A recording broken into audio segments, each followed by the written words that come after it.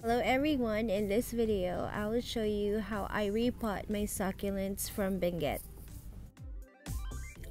Ito yung mga nabili ko and they are from BENGUET. As you can see, they are still in their nursery bag.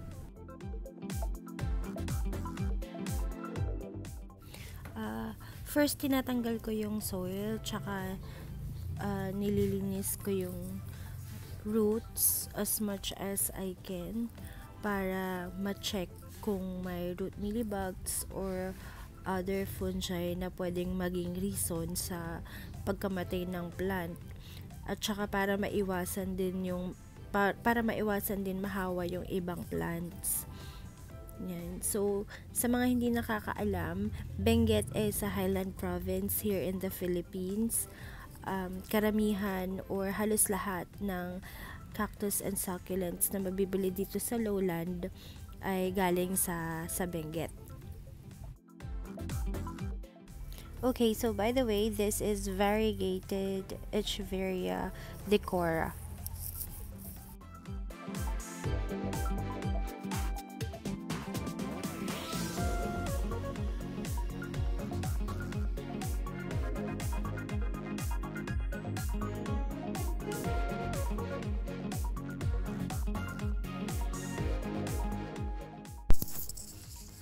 Okay, so hanggang ganito lang yung paglilinis na nakaya ko. But it's okay kasi later iwawash pa natin siya with water para mas luminis pa siya.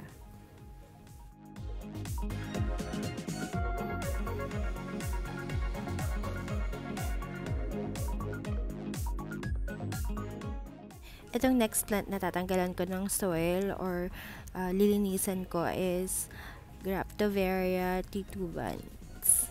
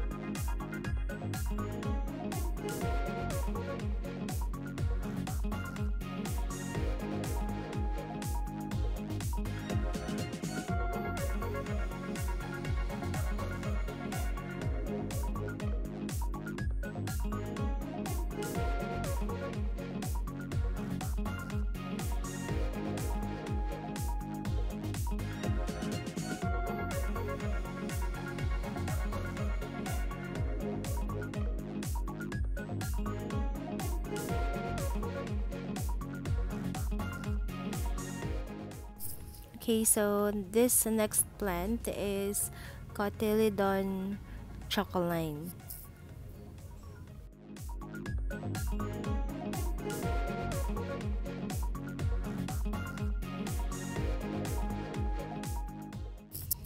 Okay, so the next plant is Chromosedum Little Gem. So this is one of my favorite succulents kasi sobrang cute niya.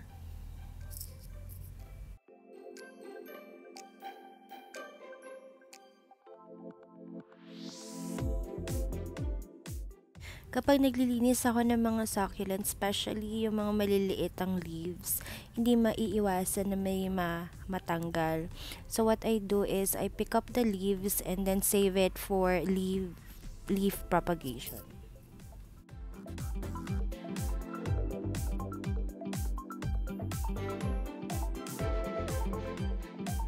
Okay, so next step is prepare na natin yung fungicide solution. So I use 3 to 4 liters of water. Tapos ihahalo ko yung 1 teaspoon of daytane.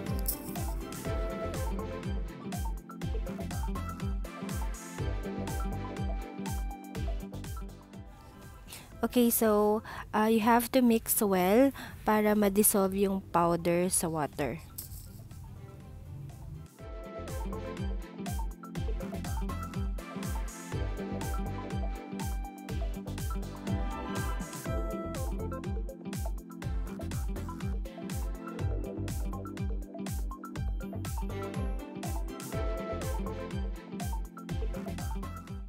Okay, so next step naman is huhugasan natin ng water yung mga roots nila. So, clean it as much as you can, or I clean it as much as I can. And then, pag for me, okay na siya, ilalagay ko na siya dun sa fungicide solution. So, gagawin ko to sa lahat ng plants na tinanggalan ko ng soil kanina. And, ibababad ko sila for 30 minutes only.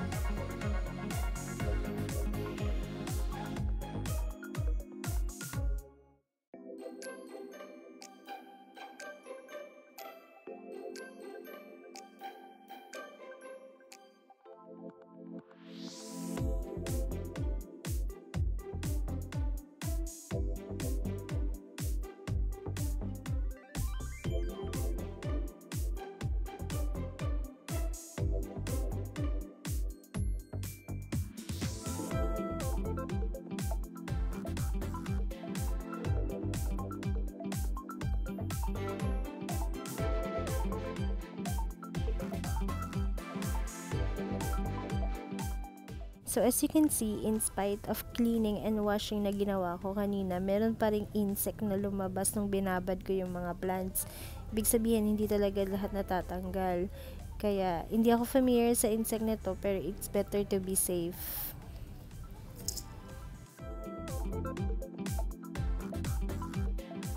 After 30 minutes, tanggalin na natin yung mga plants sa fungicide solution. Tsaka I suggest na gumamit ng tray na maraming butas para mabilis siyang ma-dry. Tsaka lahat ng parts para yung air niya is through and through. Tsaka mabilis matuyo lahat ng parts ng plant. Okay, next air dry the plants for a day or 2. Tapos ilagay siya sa place na hindi direct sun. After 1.5 days, pwede na silang i-repot. So this is one of my favorite, Peperonia verticillata red log. And this is a variegated Kalanchoe rotundifolia. And then this is Graptopetalum mendozae.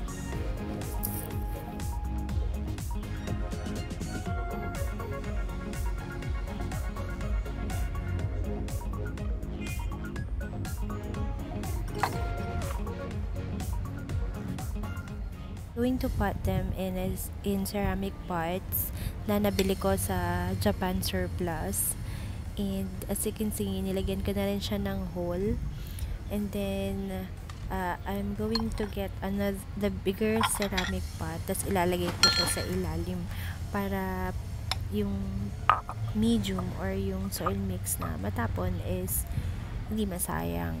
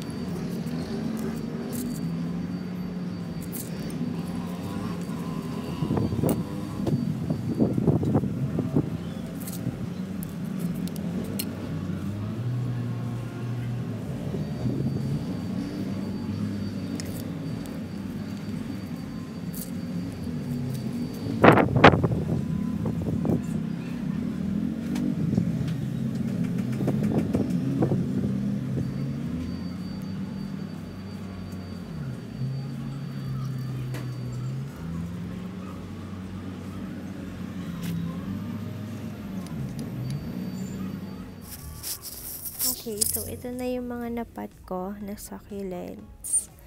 Here they are. So, marami-rami sila. Ayan.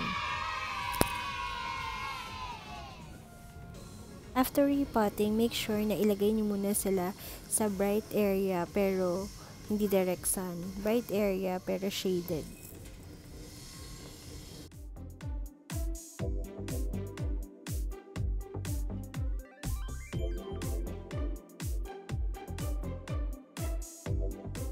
So, ito yung mga napat ko last week with the same process.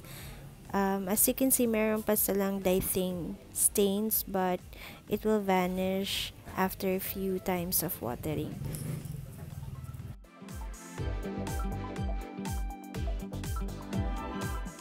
So that's it for this video. So if you learned something, please like and subscribe. See you on the next.